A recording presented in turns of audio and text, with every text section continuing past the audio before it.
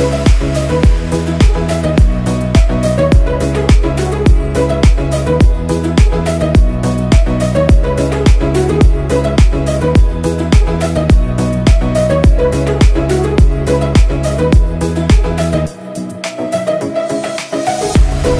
gotta tell you, I'm nervous, I'm excited. It's a big deal. Now let me explain why. So my introduction to McLaren as a brand, officially and properly, was when I had my first experience in the McLaren 675 LT. Notice, you can thread it with the cross of the wrists. What?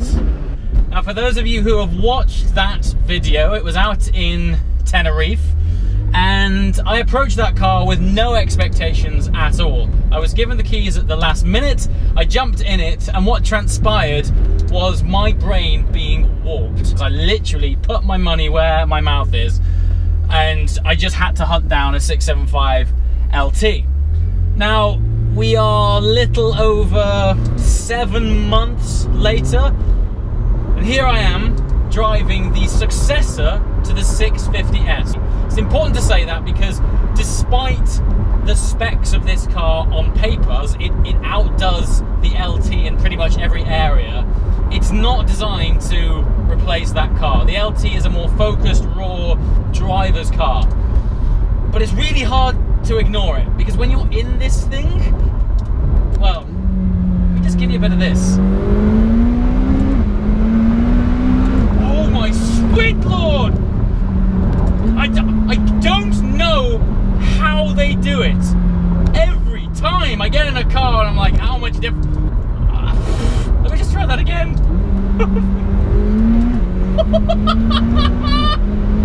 Oh God, I've got to back off.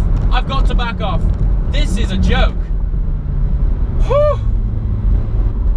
Oh, it's unbelievable. The poke that this thing has is crazy.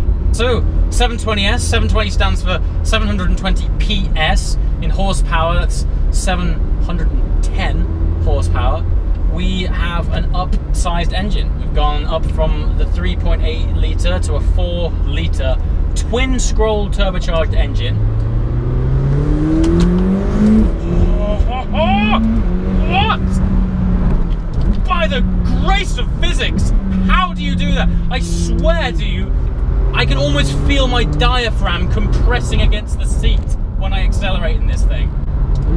Just check this out.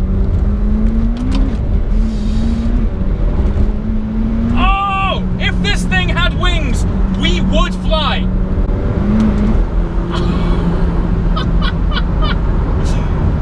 The ridiculous thing is that this is designed not to replace the LT, and it is a step on. Oh, the gear shifts as well are absolutely rapid. Mother!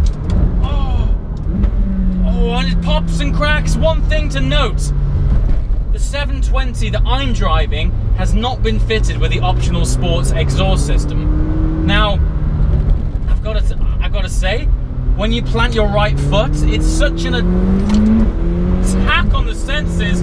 Good God! I gotta slow it down.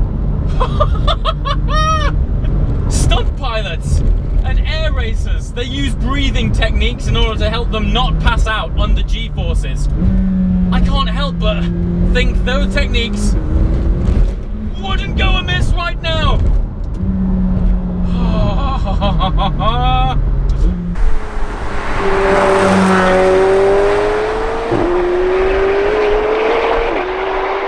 It's important not to get too carried away in something this powerful in an environment you're not too familiar with. What possessed you to make something so ridiculously powerful? As I was saying, this car doesn't have the optional sports exhaust system, but to be frank, right now, the power of it is taking my concentration so much, I don't think I could think about anything else other than where I'm going and where I'm braking. Which brings me round to the brakes. The brakes. for all of its straight line glory, you've got to have something to back up that power. These brakes, now, forgive me, McLaren, if I'm wrong, but I think I read somewhere that the brakes on this are actually smaller than on the LT, yet they pack a lot more punch. Pack a lot more punch? I need a HAMS device for my kidneys to hold them in place. That's just ridiculous. Like, you anchor on, and I feel my eyeballs get thrown to the front of my skull and compressed to my face upon braking. It has got that much power. And you need it. Because in third gear right now, there goes the kidneys, there goes the eyeballs. Kidneys, eyeballs, oh Lord!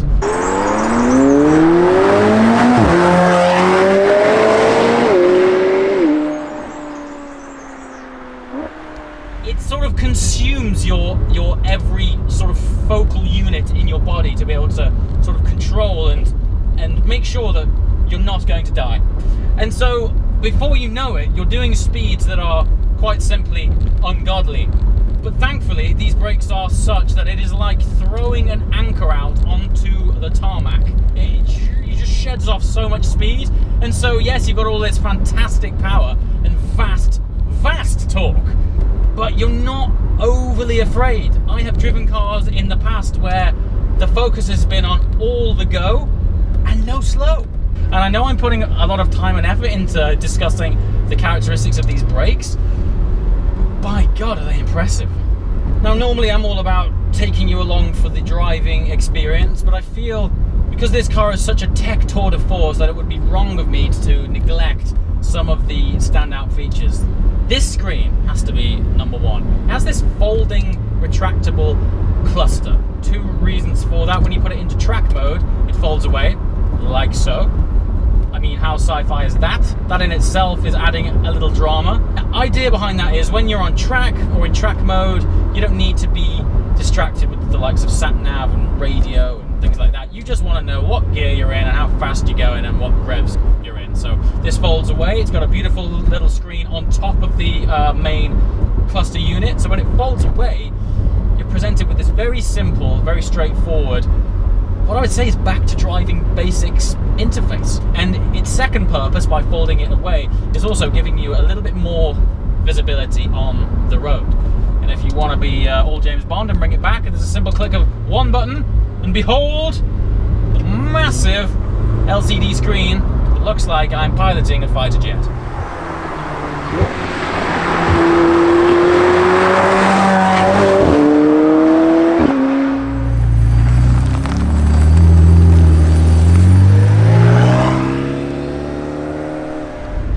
Okay, let's talk aesthetics, shall we? Now, I know the way something looks is often typically very subjective and personal. I'm going to go out and say that as a whole, this thing is pretty damn good looking. Now, let's cover off the controversial points first. The light sockets. Now, it's great because it's unlike anything I've ever seen. It really makes this car unique and stand out. But, you know, in typical McLaren style, everything has a purpose. It's not just there for aesthetics' sake. To the degree that those eye sockets or those light sockets are inverted and hollow to allow air through. Directly behind the LED clusters sit little radiators. And it's there to allow air to flow through those lights and cool components of the car. So while it looks cool, and I actually think it looks great, it's the most controversial part of the car. What I will say is that on photographs, it really doesn't do it justice. You have to see the architecture of these headlights for it all to sort of click and make sense. But I fully agree, on photographs it does look a bit weird. But sculpturally, as a whole, this thing's a work of art. The doors are magnificent. When you open them, you can see through them. They're like hollow. The amount of sort of air channeling and aerodynamic sculpture that's gone on with this car is truly breathtaking, and as a result, the components of it are beautiful. The rear has such a fabulous stance, and there's just a lot of flowing movements of, well, basically practical aerodynamics that, as they say, form follows function, and this thing must be incredibly functional because its form is fabulous. And let's talk about the inside. Well, this feels like I'm taking a look at a prototype that's not out for the next 3 years. It is a complete leap on. And switchgear, every touch point, everything that you interact with has been machined out of a beautiful material. Be it the tips on the air vents, the switchgear, everything's lovely. And the gear shifts, now I was told that there's been quite a significant improvement on shift time, even versus the LT, which by my experience is practically seamless. Listen to it. I don't know where you go from there. I don't know. It's. I tell you what else is phenomenal. It's just how much pull there is at the top end. The top end, like turbo cars, they genuinely top out when you get up higher up the rev band. But this, okay, so we've come into some traffic. I'm going to dial this down to sport and try my best to conclude. Look, when you dial it down, that screen comes back up. It's a vast array of awesomeness. So how do I conclude this car? It's not easy, and I'll tell you why. Good Lord! That's why it's not easy. What I just did was not available to the realms of mortals a few years ago. You had to be in hypercar territory to get that kind of punch. However, for all of its punch and accelerative drama, I'm still not getting the hairs standing up on the back of my neck. And what this brings me round to is, this is probably the best all-round daily driver supercar you can buy. I'm going to put that out there. It sounds pretty bold, but I'm pretty confident in saying as a complete package, it's probably the best car you can buy. Sounds amazing, right? Well, it is, but if you're after that weekend car, the car that's really gonna give you goosebumps and sound fantastic, this is not that car. It does not try and bite you.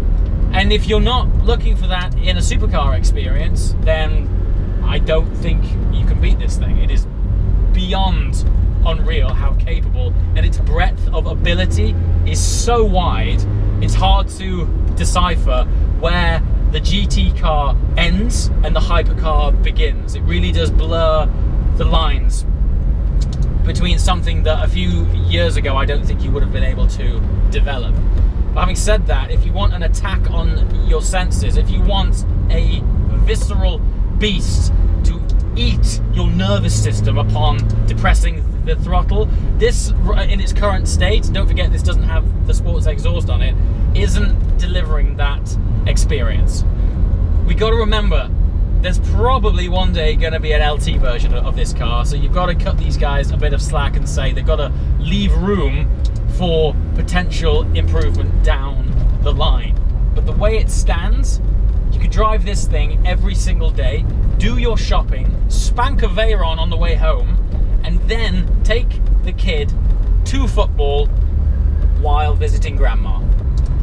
Its ability is that vast, and for that you have to applaud these guys, because the supercar market right now is well saturated with cars that have quite a broad breadth of ability, but not with the performance of this and the practicality of this. It is truly game-changing. As always, guys, thanks for watching. See you next time. Ciao.